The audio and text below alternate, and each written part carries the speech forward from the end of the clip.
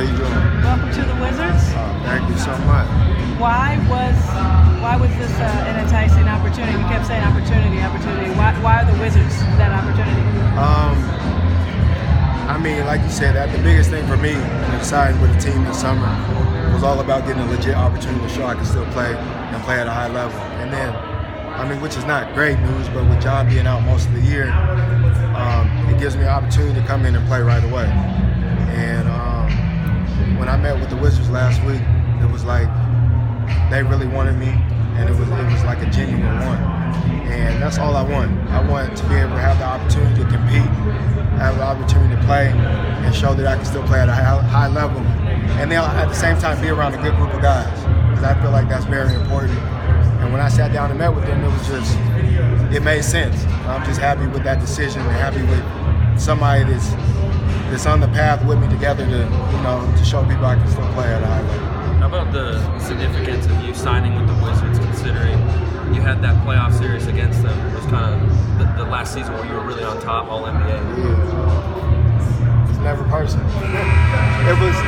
It's weird to say that I am on the Washington Wizards. It sounds weird because I was competing with them for 2 or 3 years in the Eastern Conference, and we were battling. It felt like we hated each other. That was becoming a little rivalry, but at the same time, I'm really good friends with John, good friends with Brad.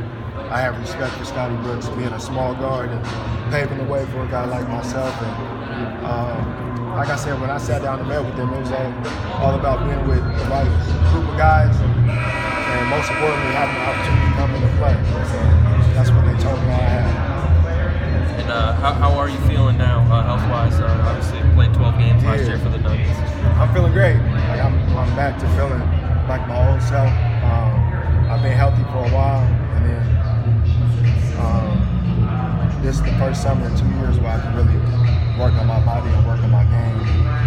Like, if you let that sink in, that sounds crazy. Like, I haven't been able to get better in 2 years. The last 2 summers I've been rehabbing, so this is a big summer for me, and my body's feeling great. I'm in a great situation to be able to, show the world that I can play at a high level, and that's what I'm really focused on. You said you've been healthy for a while. Yeah. Can you put a timeline on that? Since I was able to come back and play with the Nuggets, like the Nuggets allowed me. I can't thank them enough for allowing me to take my time and really not rushing anything and making sure when I do come back I was 100%. And with the thing with the Denver, the opportunity just wasn't there. Like, we played as a team, they played really well. Guys, I feel like played better than what was expected. And I didn't want to mess up the success they were having. So, Coach made a coaching decision to take me out of the rotation. But at the same time, I worked out after every game. I played 3-on-3 before every game. I ran every stadium stairs before every game. So I was still able to get better and still able to bring something to the team. So since February, I've been feeling really good.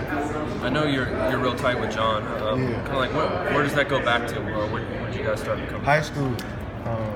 I met him right before he blew up. So right before he became the #1 player in the country coming out of high school. We played in the same basketball camp. And then from there, we just built a relationship. I've always talked to John. We always communicated. We always battled against each other. And then when we got in the league, we was on Reebok together.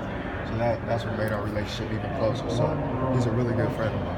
I say the whole load management thing has gotten popular in the last few years. Yeah. Everybody points to your example of playing when you were hurt when you shouldn't have. Do you feel like you kind of took a bullet for the rest of the guys in this league, showed an example? And how do you feel about that? And how do you feel about trying to come back after you gave your body for an organization? For sure, I took a bullet. Everybody. And that's in terms of max contracts, all of that, and people not playing to get their max deals. I took a bullet for sure, but that was the decision that was made at that point in time. If you remember, I was going through other stuff at that time too. So basketball was really the only thing that was helping me through that time off the court. But I feel like especially even with the Kawhi Leonard thing, he sat out for a reason. He's seen my situation. I'm for sure he's seen it. And then the list goes on. But the load management, I think, is smart for players. We play a lot of games. We battle against the best players in the world. So it's only I think players now looking out for themselves more importantly than the team looking out for them. So. Tim Connolly spoke really highly of your leadership in the locker room and stuff. What do you think you can bring to Washington off the court? I mean, everything. I'm a born leader. Like, that's just who I am. That's how I was raised. That's how my parents raised me. I think I could bring guys together even more. I've done it before. I've done it at every level that I played. And I just want to bring the best out of everybody. I want to compete. I want to win. And I think that was one of the most important things in the Wizards meeting was I'm coming here to win. I don't know any other way. And they felt the same way. So I feel like I could bring a lot. And I'm going to just be myself. And that's all I know how to be. Thanks, man. Welcome to Wizard Wizards. meeting.